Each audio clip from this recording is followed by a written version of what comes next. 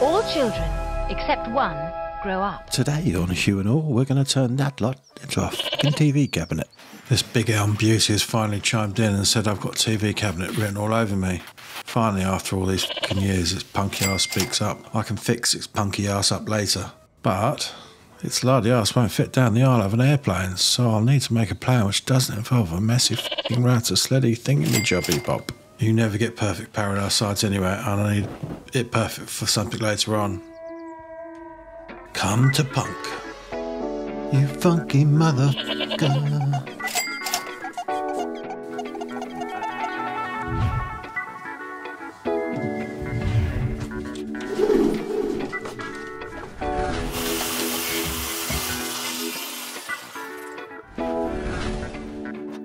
Sausages. Gross.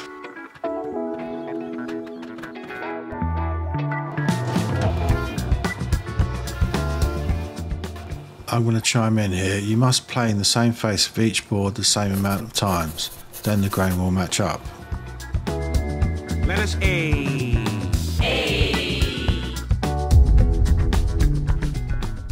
I'm not a big fan of this gear. It's basically super glue. The fumes that come off it are well out of order. Mister. I'm using it to seal the knots on this side because this side's going to see resin later. On the other side, to stop the resin spilling out, I'm going to use these 2K epoxy sticks. 2K means 2 parts. They're a flat colour, so the inside they'll do to tidy things up. I wouldn't want that on a show face. That looks pretty janky in my opinion. They're an American brand called Mohawk, if you're interested. Do use gloves when mixing. Be warned, it goes hard in minutes.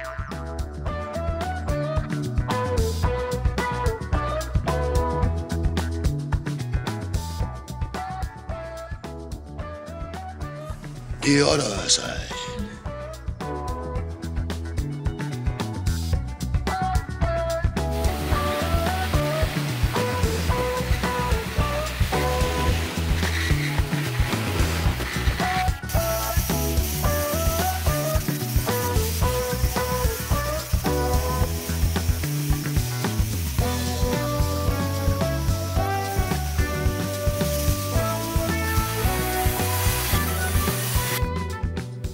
Ideally, you'd run these boards over the planer jointer, but they're too big, long and heavy. The next best thing really is the track saw. Sake, Irene. That wasn't going too well because it wasn't zeroed out, so the grain match wasn't as beautiful as I hoped. Nonetheless, you really can't see it. I'm using dominoes for one reason. I want perfect alignment after all of that work. Nothing else quite guarantees the grain will match up quite like the dominoes. But yeah, the edge grain is plenty strong enough without them. I don't want things moving about when it comes to clamps and glue either. The clamp-on-clamp action is for insurance. Clamping the board to the pipe clamps makes sure the boards don't bow under pressure, keeping it all nice and flat. Despite all of that, the proof is in the pudding, eh? Can you see that join? If it wasn't for that pencil mark. One of these checks comes back to bite me on the arse later. I didn't do a dry run at all. If you've ever tried to get dominoes back out and punch yourself in the face, you know why. They're as tight as a duck's ass, watertight, impossible to get back out. Lighters need to be perfect, the dominoes need to be perfect, everything needs to be perfect. This went wrong so many times as you can see, and it just wasn't being perfect. It took a while to work out what was going wrong. The first go though, sending it together, sent that check right through the board mid-glue up. Yeah, that was a panic getting that apart. When you want to get on and need a fast curing glue, use PU glue. It's great in winter too because of the temperature and it will work at lower temperatures. Cleans up really easy too, leaving hardly any wet marks to sound out, which I love. But by that point I was like, fuck it, go home. I can see the pub from here. Round 2. Fight. What Mitres were spot on I didn't mess with. The TS55 was the only one that seemed to cut perfectly, but the depth of cut was just a bit shy.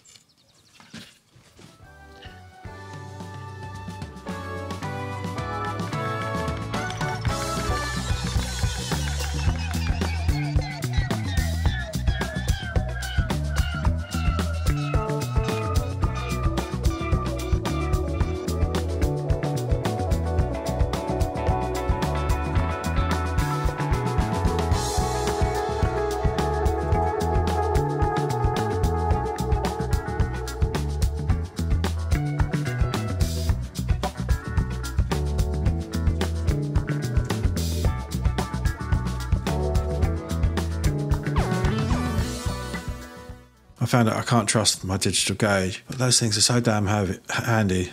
I want to find one that I can trust.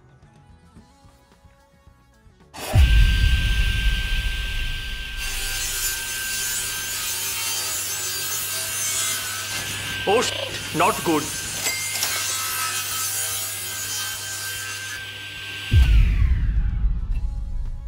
I left this in for one reason. Some people really like making table saw sleds, but making them with wood runners, one season they fit, the next season they're loose. Buy one of these aluminium runners that's just like the runner that's underneath your mitre square for your table saw, with a little expansion washer type thingamajigs, and you've never got a problem.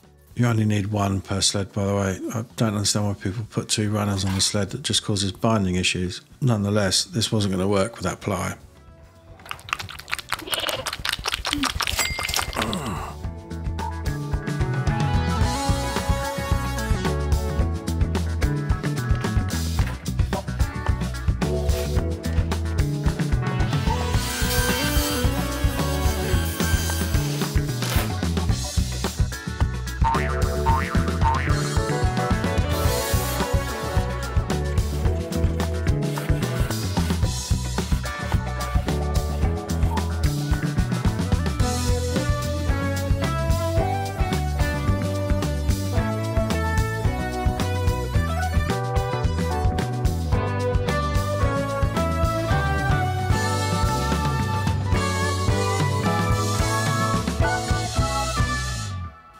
Finally, it all worked out.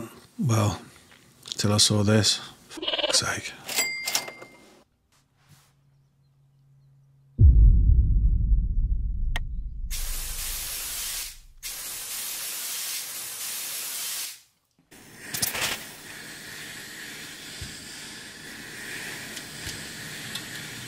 Ah, man. That's some heavy shit, man.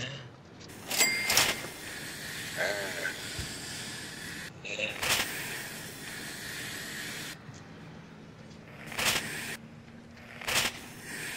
Hey, man. Am I driving okay?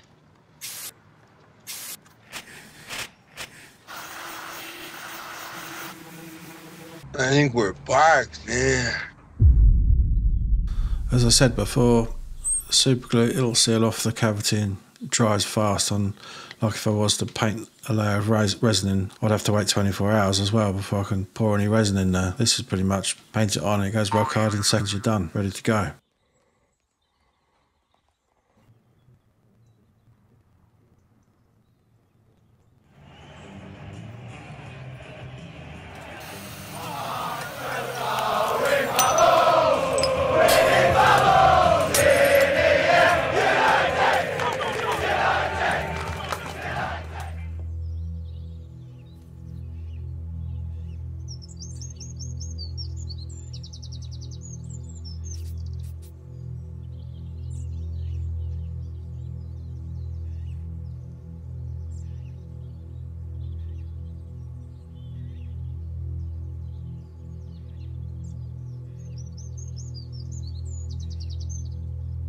Wake your ass up because it's time to go beast mode.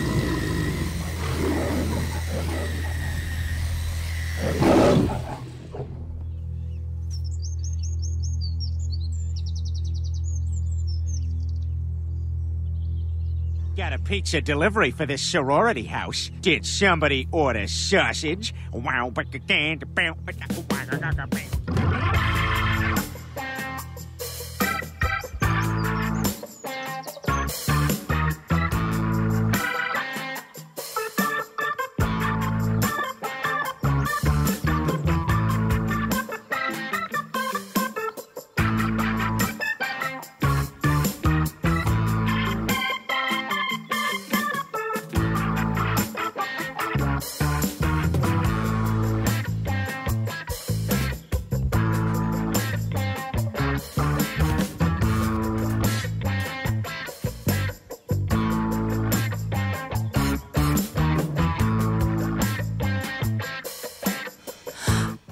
How was that? Which board do you think I'm going to find is the useful one out of that lot?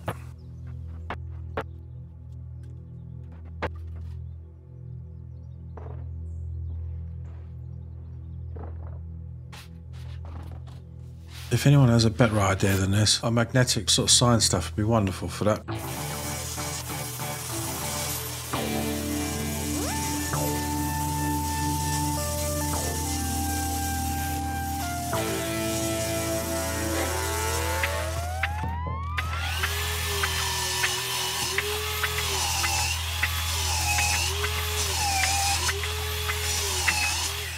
Even though this board fits on my planer, will go through my planer, the advantage of ripping a board making the width smaller and then planing it means less waste and more girth, fellas. I'll try and explain. So you see the board is wavy as If you're wondering what thickness you'll roughly get when you've planed it, just draw these lines from one side to the other. If you rip it down this high point, that's hopefully running down the length of the board like this is, you'll see a dramatic difference in girth. I don't know why I keep saying girth. But like I did before, you'll need to plane the show face equal amounts to get a good grain match and glue line. That looks pretty much like it didn't happen.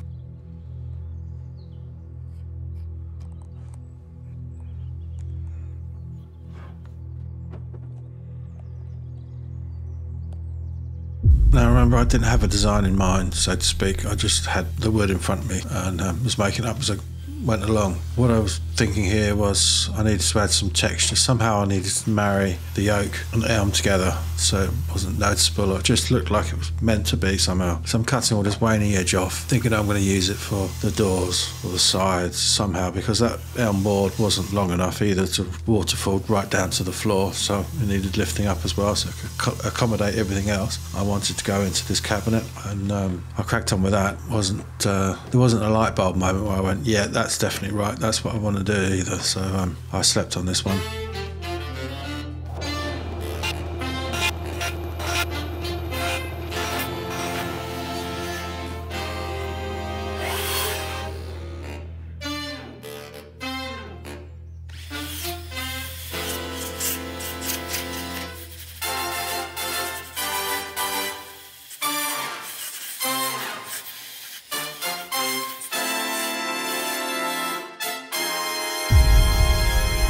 The reason I'm using these Festal domino connectors, this whole thing is going to be solid wood, so it's going to be bloody heavy at the end of it, and I needed to transport it from the workshop to my flat on my own, so I needed it to be able to come apart easily. If you think something like that on your own, you're going to damage it, aren't you?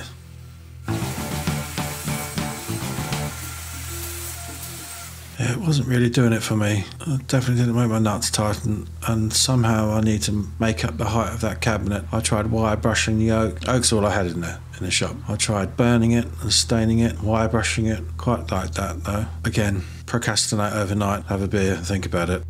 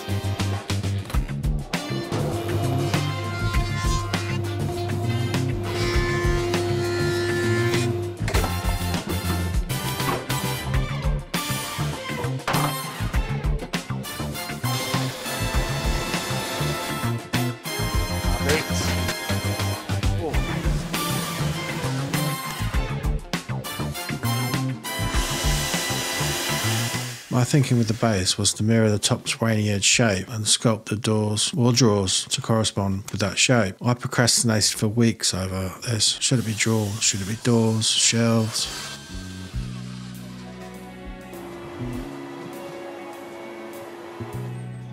And because I had no design, when I was gluing this lot up, I didn't think of all of this. Doing drawings and planning, etc. for me means it just wouldn't ever come to fruition. I don't get much sleep because my brain never stops. It'll be a never-ending story if I let it go that way. So I fly by the seat of my pants on anything I design and make it up as I go along. That sliver I ripped off screwing it up. Even with it, I was still shy of what I needed. That tape you see there, the reason for that tape is to show me the show face, just as a reminder for any absent-minded moments, you know, when you're gluing up, for instance, and you pick the wrong side and you lose your face side. The dominoes, again, just to give me perfect alignment. I didn't want to have to plane the faces parallel or, you know, sand a ridge out at that stage.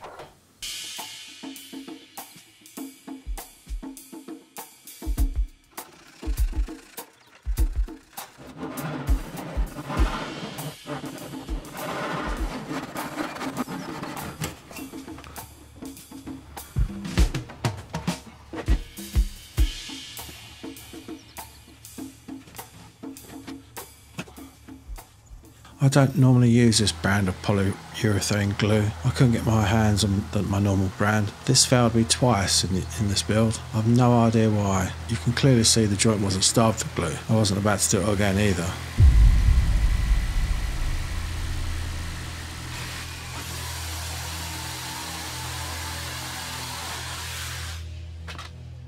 If you ever have to do this, make sure you wipe your hose straight away after. It's a tosser to clean up and dry.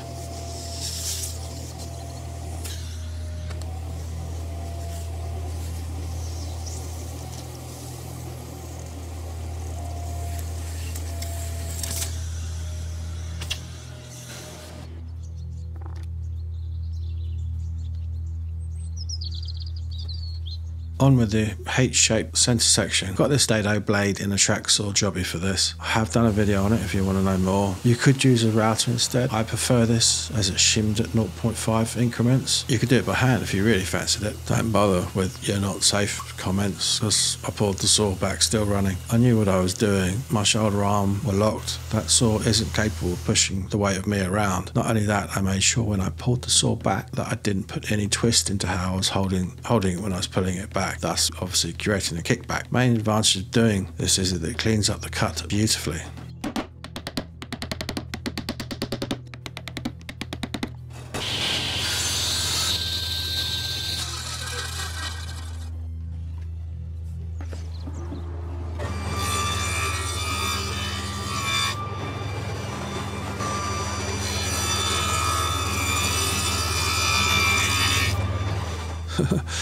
Yeah, again, save your breath. I find moving the fence about to really dial this in problematic. This works every time and finishes off the cut without me risking cutting into my shoulder. Anyway, I still managed to screw this up.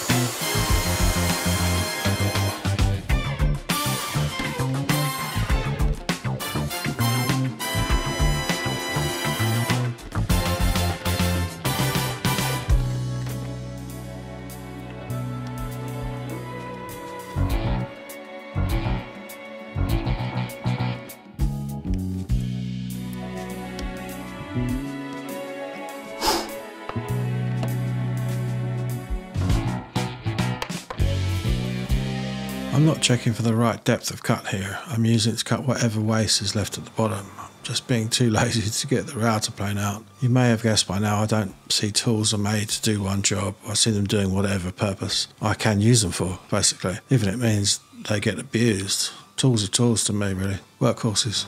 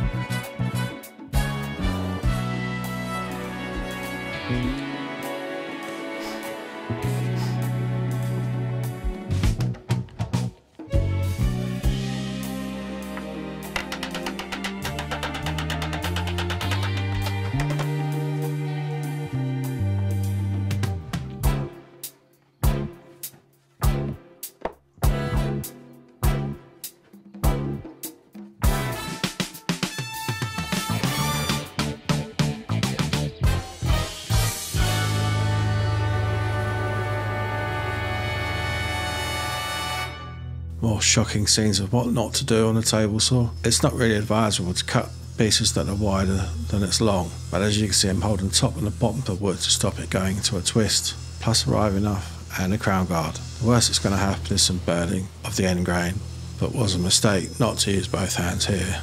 It's no big deal though, it's not going to be on show, those burn marks, is it?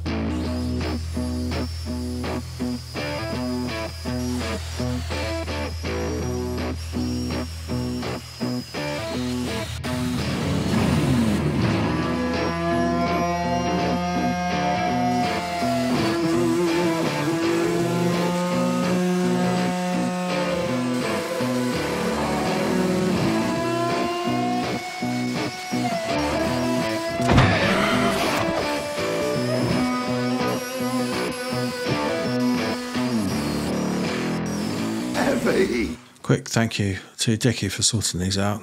You bloody lifesaver. I only needed 6 of them. I wasn't wanting to spunk £100 on a whole box of them. I seldom use them. However, I did manage to screw these up. How, you may ask? The usual way, measuring. I should have just marked it out from the beginning. Relative measurement with everything in situation.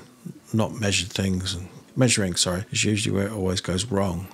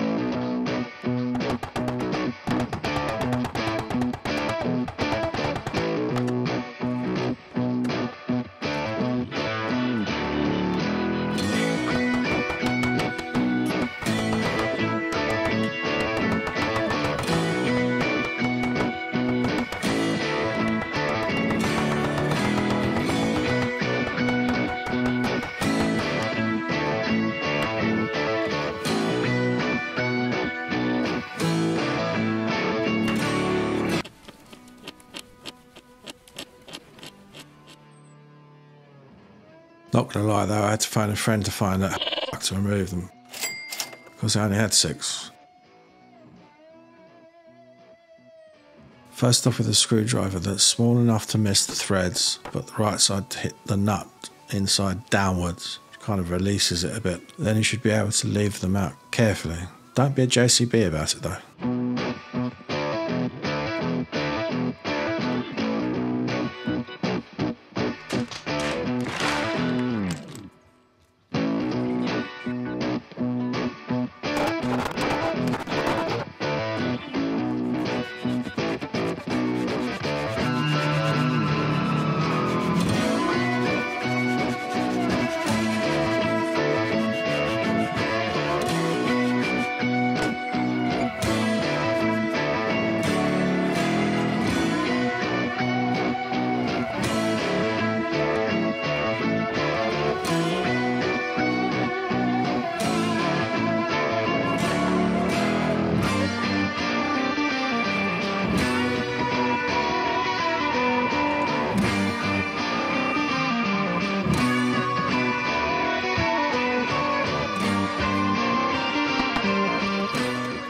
As I'm going to change the colour of the base, I used masking tape because any glue sinking into the wood will make the colour change tonally very different. I see people use wet rags too. Don't ever do that. You're just watering down the glue and it just seeps deeper into the wood, making it impossible to sand out.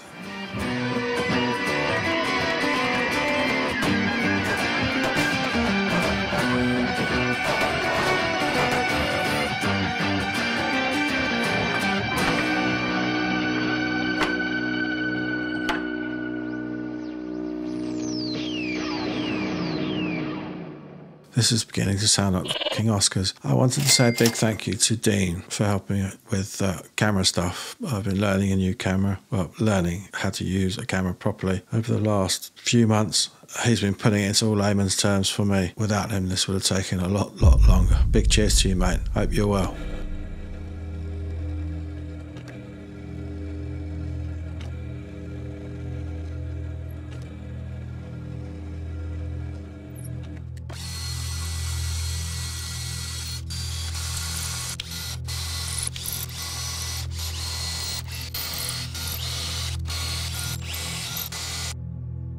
Guess where I needed to drill for a shelf pin.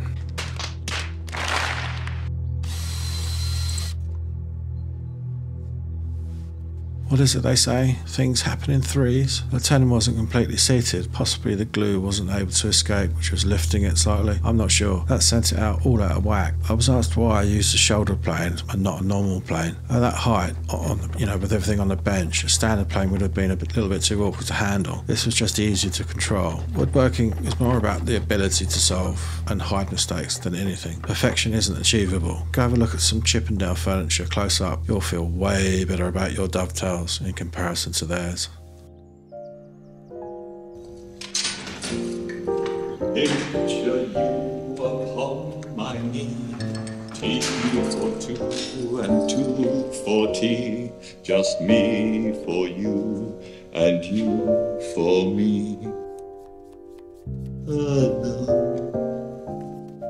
I've had mixed results fuming and aging wood.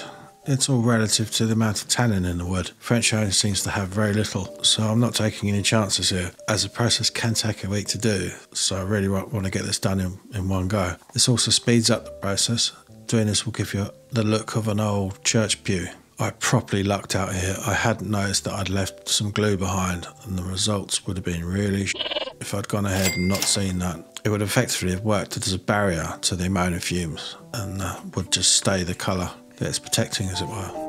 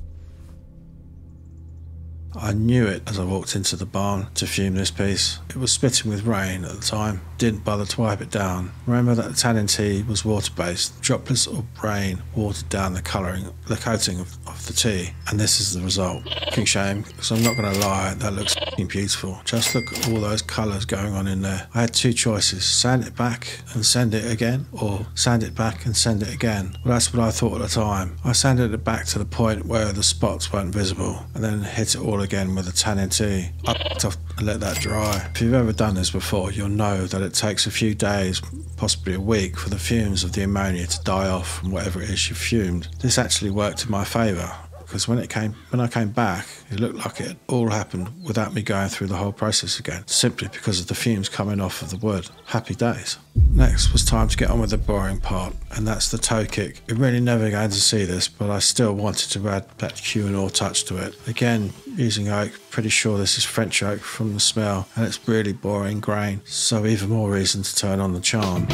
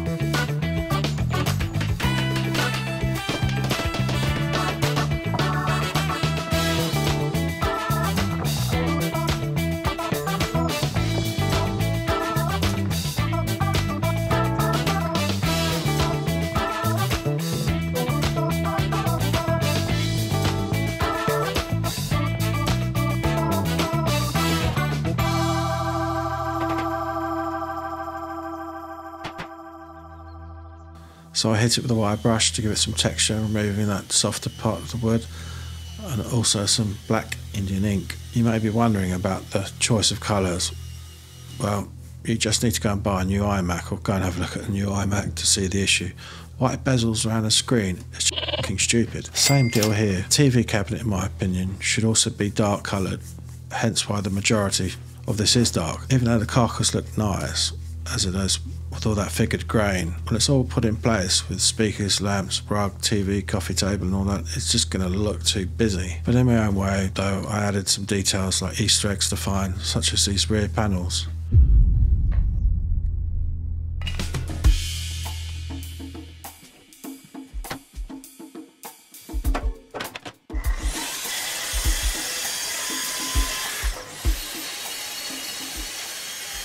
I chose these napkins because they had my favourite flower on them, poppies. No relation to what comes from them or anything. They're 3-ply, so 2 layers needed to be removed before I cracked on with this. Why pink? Why not? Pink works nice with brown, and I've no problem using pink as a fella.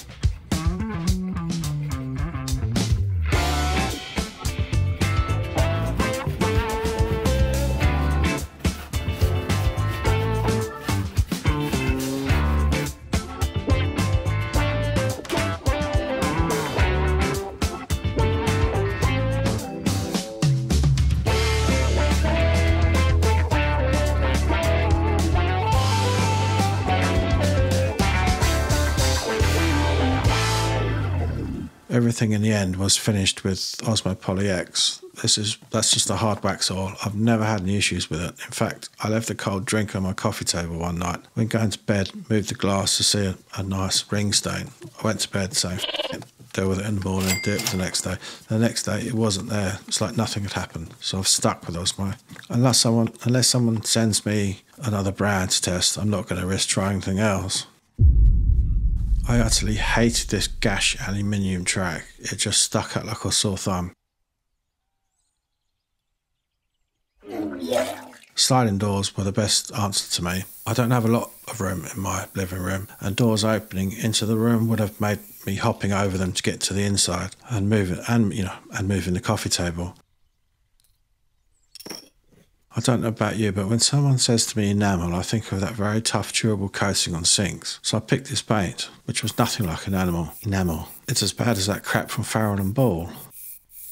I didn't fancy making sliding doors without the proper rails. In my experience, a natural wood slide can bind from season to season. Just can't be bothered to deal with that.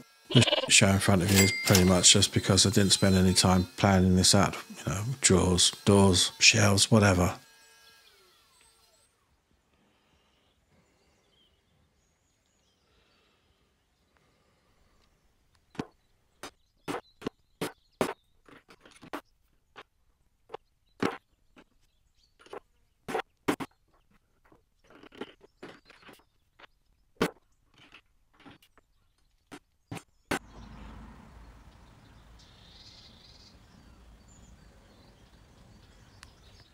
Let us A.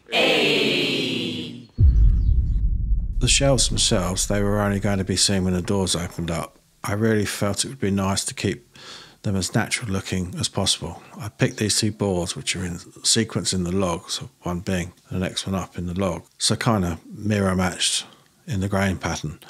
The knots needed some attention though, as they were the star of the show in my opinion. I wanted them to be the first thing you saw when you opened up the doors, and that to be the same on both sides, mirrored I guess you could say.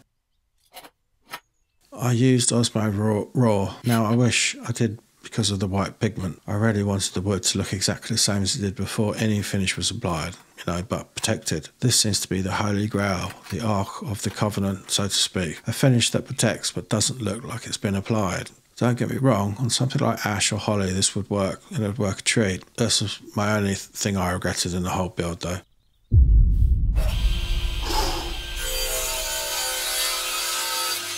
The doors, I think I'm just going to call this project the procrastination. At least a week of procrastinating on them. I was going to make them one solid lump each side. Trouble is they would have been heavy and flat looking in colour, which wasn't making my nuts tighten.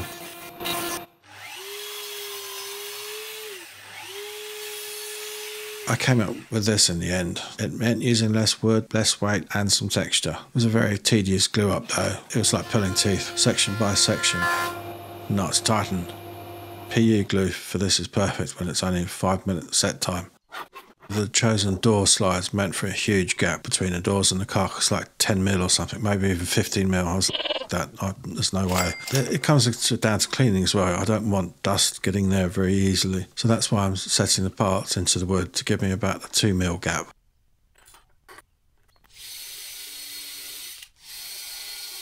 A quick plug, not sponsored at all. This router is hands down the best 1/4-inch fixed plunge based router on the market in my opinion. Ergonomically it's very comfortable. It really just feels right in the hands. The knob to raise and lower the router works like it's part of you, instinctive as it were. Hope that makes sense. In short, this is over my little Festal 1010 router. For any freehand work, nothing comes close to this, and there's a little light that shows you the way. Luckily for me, my brother took this off my hands, so I still get to use it. I do need to replace this.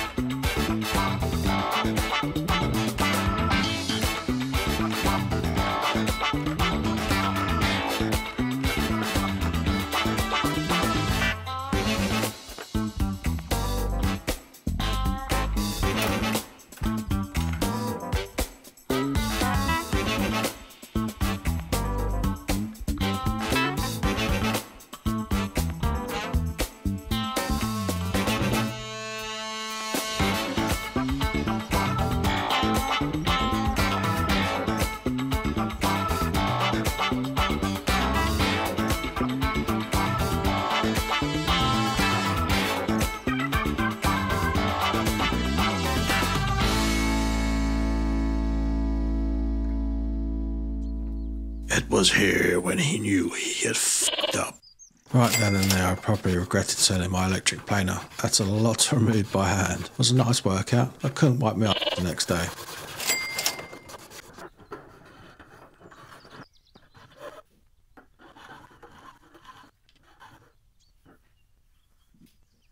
Now that sound is usually very clean, but I couldn't hear the vac saying, "I'm full, dickhead."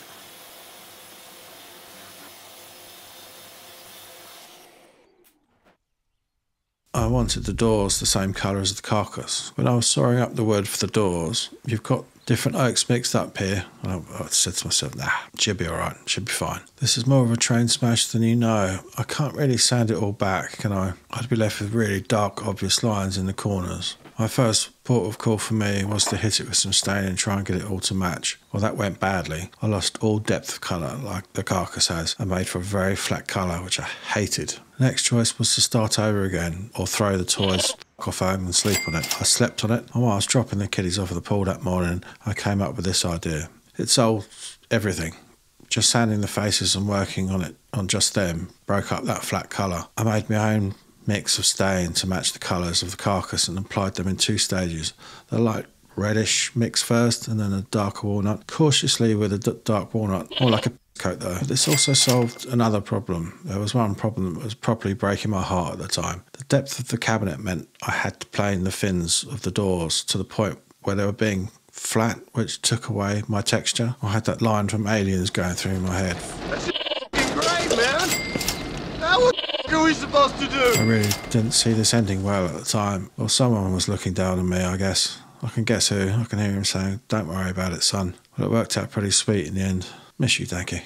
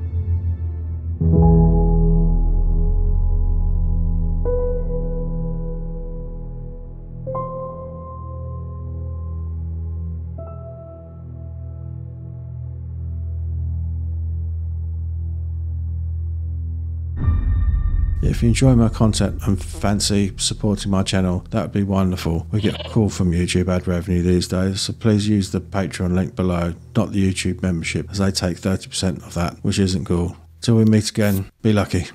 I am so proud of you suckers. Hear, hear.